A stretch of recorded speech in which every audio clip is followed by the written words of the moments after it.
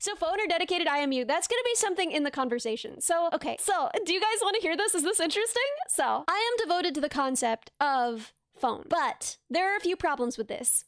But one, there shouldn't be lag if we go directly from phone to Pi, right? No hops in between, no Discord. I have given up on the Discord battle. He was right about that. He was absolutely right. I tested the latency. It is inconvenient. It is significant, especially if we're considering using this in a conference center, which, as we've discussed, we wouldn't be on the conference center Wi-Fi. Sweet Lord, we would not be on the conference center Wi-Fi. We would have our own network going, but even so, I would be concerned, right? Because I don't know how mobile that like primary computer is going to be, and conference centers are generally built pretty heavily out of hefty materials that tend to block signals. So if we're in another room, it's no good. It's no good. So I do believe that he was right about the Discord thing, but I still think that a phone is a good call. Well, booster packs are good, but they can also increase latency.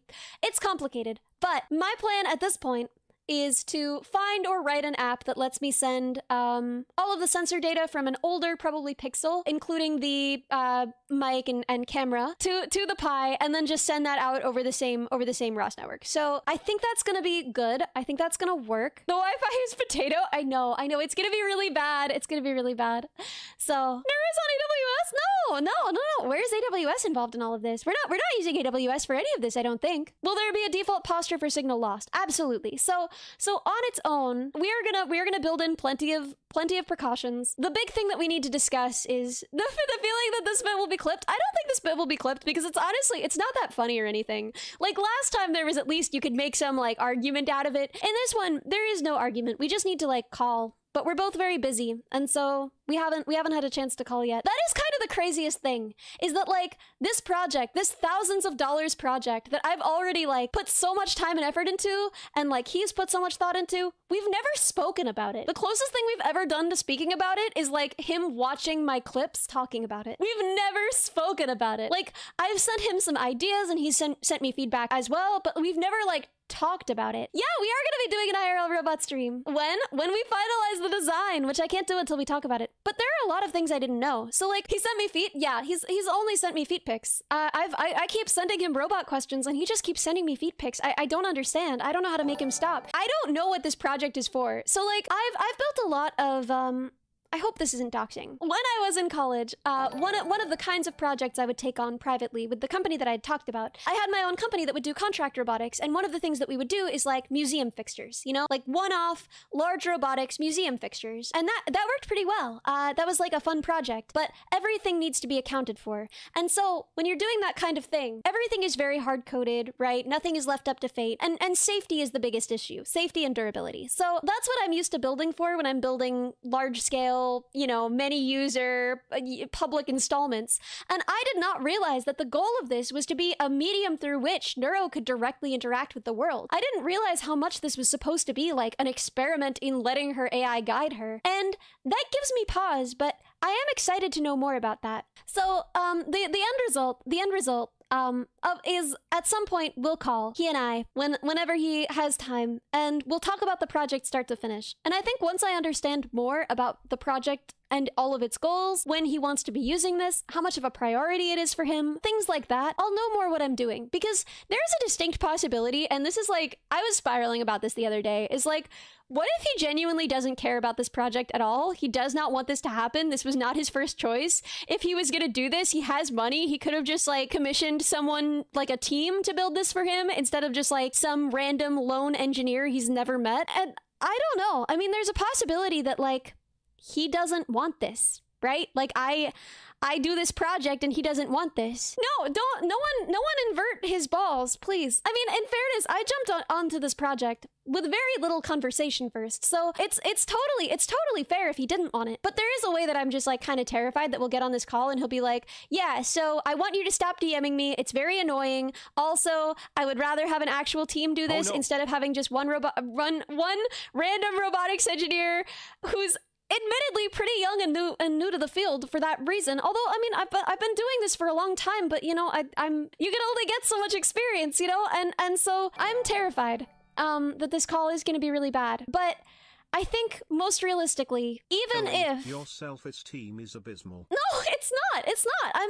I'm good for what I have. It's just like a team would do better with this project. I mean, it's an entire robot dog. They don't usually have load engineers do these. So the thing is, I would completely understand if he was like, get out of my DMs and stop talking about this. And because you guys funded it, because he didn't fund it, because you guys funded it, honestly, I would just make the robot anyway. And I would see if Iron Mouse wanted it. I could attach a Furby to it. She did say she wanted is it Coco? Is that the name of the Furby dog? So if that happens, we'll just slap a Furby on it, give it skin, and offer it to Iron Mouse.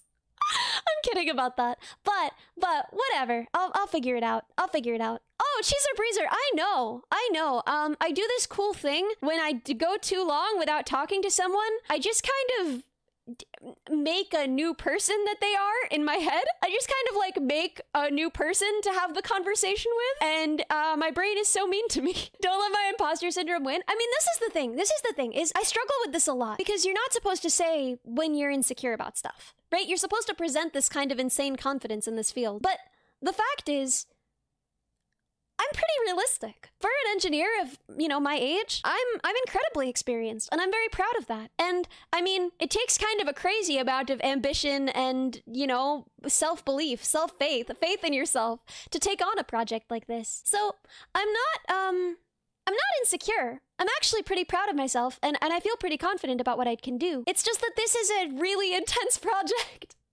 I got a bunch of messages when I first said that I would try and do it from pretty experienced engineers who were like, hey kiddo, you seem smart, you seem cute, I believe in you, but don't do this project. This is a crazy intense project. I wouldn't take on this project, you shouldn't take on this project. And I believe them. I believe we're gonna run into some pretty intense roadblocks. I believe I'm gonna have to lean pretty heavily on the technical know-how of my chat. The point is, Vedal's been nothing but nice. It's just that I don't actually know if he wants this. I never asked. Like, he said he wanted one, and then I couldn't obtain one for him, and I was like, why don't I just make one? I had some ideas, I started mocking stuff up. He never told me not to, but he never strictly told me to either. So I do have this fear that if we get on the call, he's just gonna be like, please. He did kind of tell me to stop DMing him so much, because I had been sending him so many ideas for it, and like considerations, and like details, and like, should it be like this or like this? What do you think about this? And he was like, can't we just talk about this on the call? And I was like, oh god. My mouth is bigger than my brain. We'll see. Y'all don't have to demand anything. If he didn't want it, I would figure it out. Honestly, it's a cool thing to have, and I didn't pay for the parts. So if you guys were okay with it, I would absolutely try. What's a few thousand hours of your life when spare time is a struggle? Yeah, what's that? We're fine.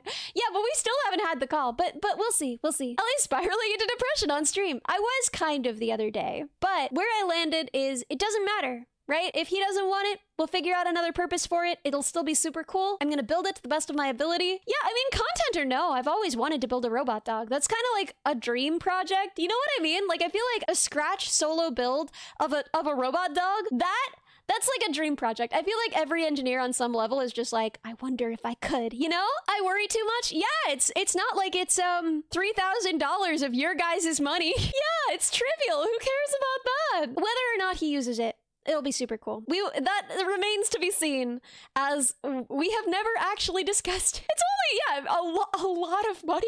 That's like so much money. You guys want me to be casual about this? What would I do if I had another grand of budget? Honestly, I probably would go with, like better actuators. So I made the choice to use, and don't hate me, very, very geared down steppers instead of like BLDCs like are used on most. So it'll be a little louder and it'll be a little less agile. No, I did not ask for that. I've already designed it around these actuators. So anyway, that was what I had to do due to budgetary constraints. But I think it should still be sufficient.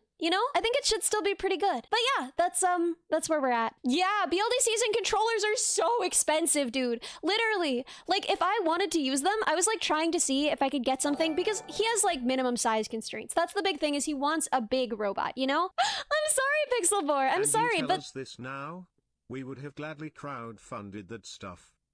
I genuinely had no idea that like even the 3,000 would get funded. Like, I did not, to be clear, I did not think y'all were gonna fund a $3,000 robot in parts. Tens of thousands of dollars in engineering work hours. Listen, my time is free. Who even cares? It doesn't matter. My time doesn't matter. I had no idea that y'all would fund a $3,000 robot. I definitely didn't think you'd fund like a $5,000 robot. And $5,000, I think that would just about cover my time, the BLDCs, the controllers, etc. There are a lot of benefits to using the geared down steppers, and I think it'll be good. No heal be an Euler? I know. How is no heal capable of this? How much, where do they get their money? I'm so curious. Yo, no heal also be giving like 10,000 bits to Cerber? Good. She deserves them. She deserves all of that and more. And more! This is a dream project, like I said. I am happy to do this for free. Can't put a price on a dream. So like, for me, personally, I love this project. I'm excited about it. The only thing that makes me a little bit sad is like, I don't know if I get it back at the end. That's the big thing. Ellie Future #1 tech VTuber? No way. That did sound like an optimistic labor estimate. Yeah, it's gonna be hefty. There's gonna be a lot. There's gonna be a lot. Ellie's worth at least one Boston Dynamics robot. Well, I mean, I am a robot. If you sell me for parts, probably. I could start a subathon for another robot. This is the thing that would make me cry. Yo, tell Vedal I want to do maintenance on it, and then when he sends it back, I'm just like, oh, Ellie who? I'm sorry, what? I don't know you. Yeah, so that's gonna make me real sad, is like, I'm gonna be so attached to this thing during the time that I'm building it. I'm already attached to it, and it doesn't even exist yet. It's just like a pile of actuators I've been testing and a model. I'll be cemented as Neuro's Robobomb if I finish the project. If I finish the project, which is an if, because wow. Even if not, what's the logistics? Does it go over to Vedal? I don't know. I've never understood. That's another thing I really want to figure out in the call. So like, what happens with it, right? Where do I send this robot? How do I ship this robot? It's gonna be so expensive to ship it, right? And so like, I think the best way to do it is just to have it be like in my room while we're building and testing it at the very least, and just be doing it networked. And I know that will introduce latency. I know, forgive me, but I can't imagine we're gonna be shipping this thing back and forth, and something might break, you know? Cheaper to road trip it over? Yeah, just drive across the Atlantic Ocean. Just take a little dinghy. Just hop in a canoe with my robot and just paddle my way across the Atlantic. USPS is in for a surprise. Pull a Michael Reeves? Wait, what did Michael Reeves do? How did he ship a robot? What did he do? He drove to Boston Dynamics? God bless. Time to move to the UK? Yeah, I'll just move to a new country, I guess. Never mind that I just finally finished moving here. Just start Neuro on my PC? I doubt he'd let me do that. I feel like he wouldn't let me do that. So here's the crazy thing, is like, I am not that many layers of separation away from him. Like, this is actually a fairly small field, and if you work in the more experimental side of it, you know people. So I don't know him, but I know people who know him. So like, I have no idea if that would, listen, I would be very starstruck in any way, in any regard. So like, the thing is, I'm a good engineer for how old I am. And for whatever, right? I'm a good engineer, but I'm not a goddess. I'm not amazing. I'm like a pretty normal, good engineer who's pretty young and therefore fairly inexperienced. So we'll see how this goes. Let's not ship people. Oh my God, Maple, we were talking about shipping the robot, so I thought you meant like we could just ship me in a box with the robot so that I could set it up over there without paying for a plane ticket. And I was like, well, I doubt it would work, but I wonder how small I could get. So yeah, so the deal is, there are a lot of unknowns, and I'm trying not to spiral about them. I definitely know how ambitious this project was, and I hope it wasn't. I hope I haven't bitten off more than I can chew. I hope I'm not stupid. Maybe I'll be stupid. We'll see. Maybe I'll be smart. And either way, I forgive myself preemptively. If I can't finish this project, you know what, Ellie? You gave it your best. You tried. You were very ambitious. You were very confident. And, you know, it's cool that you got as far as you did. And, if I do finish it, then I'm going to be absolutely insufferable. You guys are gonna have to deal with me for weeks just being like, I'm a goddess! I'm the smartest engineer in the world! So, honestly, at this point, it's probably better for all of us if I don't finish it. Smug Ellie sounds awesome. Yeah, I'm gonna have to get my mouth re-rigged so that I can make smugger faces, because that will demand a level of smugness as yet unseen. I can start that confidence now? Nah. I gotta earn that. I definitely have to earn that. I'm gonna be insufferable. I'm gonna be so annoying. Y'all aren't gonna know what to do with me. If I don't finish this project, I'm gonna be comfy. I'm gonna be confident. I'm gonna be like, you know what? You did your best. You're a young engineer. You got time to learn this stuff. A lot of people wouldn't have tried, you know?